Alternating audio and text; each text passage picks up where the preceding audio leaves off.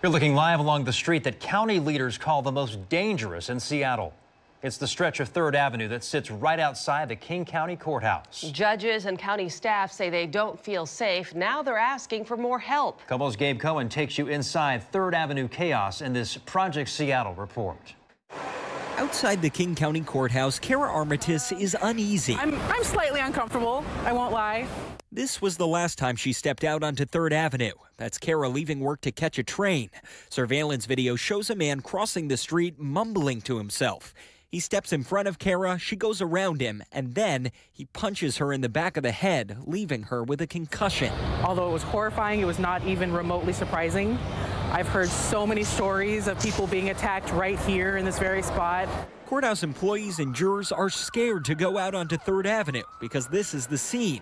People drinking and abusing drugs, groups shouting, people in crisis or asleep in the nearby park, human feces and used condoms, and there's violence. This fistfight broke out just minutes after we got there.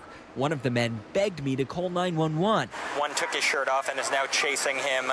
So I did. They just crossed the street 30 seconds ago. We need help. Judge Sean O'Donnell came forward with these concerns nearly 2 years ago. Does it feel any safer? It's a hard one to say that the needle's really moved much.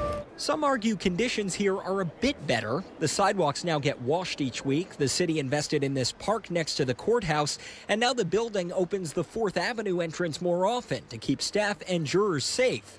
But Seattle police statistics pulled last month show more than 160 reported assaults near the courthouse so far this year.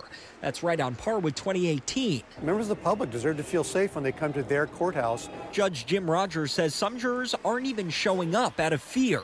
They're now posting these signs warning people to watch their surroundings and report any violence. The number of officers has increased on 3rd Avenue. We would like more. We think an ounce of prevention is worth a pound of cure. We spent hours on the block only seeing an occasional bike patrol, despite frequent emergency calls. County employees have now been begging SPD for more patrols for close to 2 years. What would you ask of the city? I want them to come here and experience this. Kara sees an absurd contrast between the beacon of justice and resolution inside these walls and the problem no one can seem to fix right outside, forcing folks like her to watch their backs. It's almost like we're perpetuating this rape culture where it's constantly don't do this, don't do that. But what about stopping their actions? I feel like that has not been done at all. In Seattle, Gabe Cohen, KOMO News. Now, there's another part to this. Gabe brought these concerns to the city of Seattle to find out what they're doing to help jurors and county staff.